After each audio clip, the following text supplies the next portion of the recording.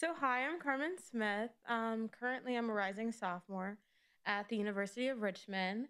I'm a chemistry major and an art minor. And this summer, not only was I an NSBP associate, but like Casey said, I did research at my home institution. So, the title of my research is Investigating the Inflammatory Response of Human Epithelial Cells when Exposed to Diesel Particles.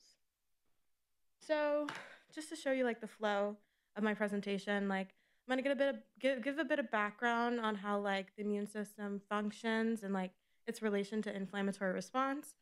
Then I'm gonna tell you about me and my lab partner's methodology and show you a bit of our data. So, for background, what is the role of the immune system? It defends the body against infection. It helps to maintain host homeostasis and is composed of two main parts. So, those two main parts are innate immunity and adaptive immunity. So, innate immunity is like your first line of defense. It takes effect immediately.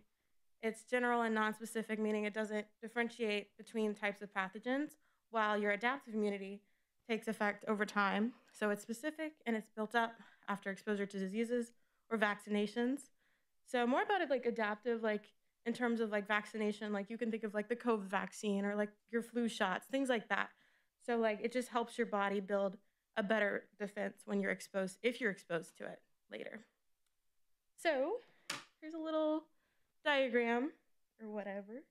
And it just the hours here for innate immunity, which is like your first response, it just shows you like it's fast, it's quick, while adaptive it takes like a bit of time. And then also these are the cells I was looking at for like more context. So it's like your epithelial like lung cells, like those are like your first line of defense. So more background. What is inflammation? So general, like just the definition of it, it's just your body's response to like an irritant, like how your body responds to infection. It has four main signs: pain, heat, swelling, and redness. So cytokines are small proteins produced when a pathogen is present in the body. So with chemical signaling, cytokines alert immune cells to the site of infection. Those are specifically called chemokines, but like that's more information. So inflammation is just like a response of inflammation is just like a response of the immune system. So research questions. Basically, my lab was just looking at how do like toxicants impact immune response and do these toxicants induce inflammation? So like the way my research professor set it up, we had this kind of like choose your own adventure book style. So we got to, let me put this down. We had like you got to choose which cell line you were working with. So it was between mouse macrophages and human lung epithelial cells. So I did that, A549, and then you got to choose your toxicant. So it was like wood smoke or diesel exhaust particles. And then you got to choose your antioxidant, which like you had like there was a long list, but we chose resveratrol. And the reason we chose that is just like me and my lab partner were interested. Like, I have a car, I drive, yup. So like when you go to like fill your car up, if you like don't have an electric car, like just like the amount of like diesel particles you're inhaling and like what that could do to your body, because like pretty much everyone pumps gas and stuff like that. So just seeing like how research like impacts everyday life, that's what we were interested in. So here's like the flow of our lab, our methodology. So we grew our human epithelial lung cells, our A549, and then we set up dose response experiments. So we exposed the cells to like different concentrations of these diesel particles, and then we harvested the supernatants and the lysates. Then we investigated our antioxidant, resveratrol, to see if it lowered inflammatory response in the presence of diesel. And we used various assays such as LDH, ELISA, RT-PCR, and gel electrophoresis to see the impact of diesel particles on A549 cells. Um, so just going over like our cell culture conditions. So adenosarconomic human alveolar basal, or like human lung epithelial cells, or A549, we just cultured them in our media, DMEM, and we had like 1 million cells plated in a 6-well dish in which we use LPS as our positive control. LPS is just lipopolysaccharide, and it's like bacterial toxins. So like it's just a good baseline. Oh, it's bacterial toxins that cause inflammation. So it's just like a good baseline for our positive. And then we used a well of cells and media, which served as our negative. So then we dose our cells with increasing amount of diesel from 100 to 400 micrograms per milliliter, and then or resveratrol, where we use 1 micromolar to 20 micromolar, and then we incubated them for about a day, and at 37 degrees Celsius, which is also 98.6 Fahrenheit, which like mimics like the process in the body, like that was our goal. And then supernatants and lysates were harvested and used for various assays. So supernatants are like the liquid the cells grow in, while lysates are like after you take out the liquid, like you pipe it out, your 6-bill plate, this like the supernatants. You use lysis buffer and you break open the cells. Like that's how you harvest your lysates. Yeah, so then I included this fun little picture of just like the cells under the microscope. So basically, where they come from, it's a mortalized cell line, basically meaning it can like proliferate indefinitely. Basically, it's just like multiplying. So like you can always just get cells. So it's derived from this 58-year-old white man who had lung cancer. Bit of background. And then our various bioassays, more into them. So we did reverse transcription polymerase chain reaction, or RT-PCR, and gel electrophoresis. So PCR is just used to detect and visualize gene expression. So after harvesting our cells, we isolated and purified our RNA, and then we were able to make our complementary DNA, or cDNA, then, which allowed us to amplify our genes of interest. And then we ran our DNA on an agarose gel containing ethidium bromide. Then we did ELISA, enzyme-linked immunosorbent assay. So we just used that to measure the production of cytokines. Then we did LDH, lactate dehydrogenase cytotoxicity assay. And that just calculates like the percentage of cell death after you lyse the cells. So here's just another image just to put it more in perspective. So like I said, like your primary response, your first line of defense, those are your lung cells.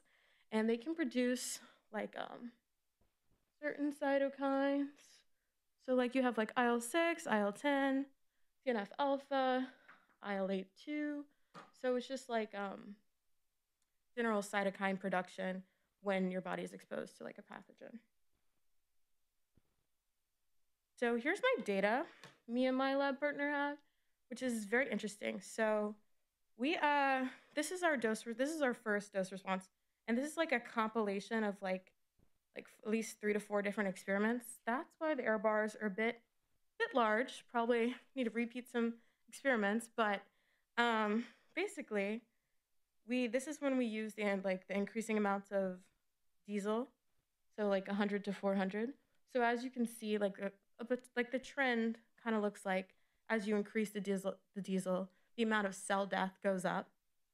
But also like our error bars are a bit large, so we might have to like repeat those experiments or like try to replicate the experiments within like the same day or something, because like we would use our data from experiments from different days. So like there could have been like a pipetting error or something like that. So we for our like resveratrol samples where we had to use like a concentration of diesel, we chose the 200. Like looking at the error bar, it's like a better one.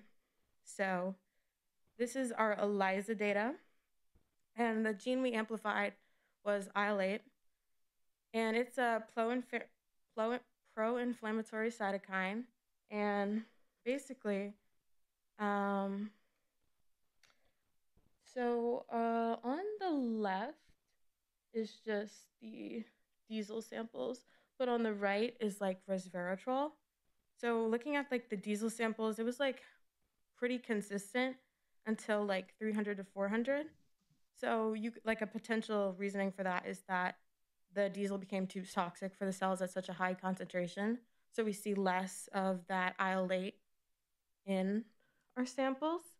And then for the right side, this is our concentrations of resveratrol. We see something happen around 10, it like drops off at 20. That probably needs to be repeated, but it was like working until it wasn't. And here's just my last slide. I just want to acknowledge my partner. I worked with a lab partner this summer, members of our lab professor, Dr. Shannon Jones, the SMART program, which funded us, and the NSBP summer program, and my mentor, Casey Wagner. Any questions?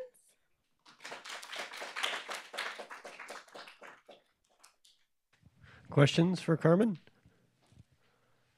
Yes. Carlton? So you worked with human lung epithelial cells. Mm-hmm. Exactly, uh, is it like, does it grow like a tissue, and so some of those cells are actually like immune cells? Uh, like, where does the immune response come from the epithelial cells themselves? Can you repeat your question? Oh, so are human lung epithelial cells like immune cells, or are they like just like generic cells that operate in? Oh, I see. Basically, they're just like your first line of defense. So, like the cytokine production. So basically, like they'll tell other immune cells to come help once they've like experienced a pathogen. If that makes sense. Okay, so they aren't responsible for like the actual like No. lung function besides. Okay, thank you. Cool.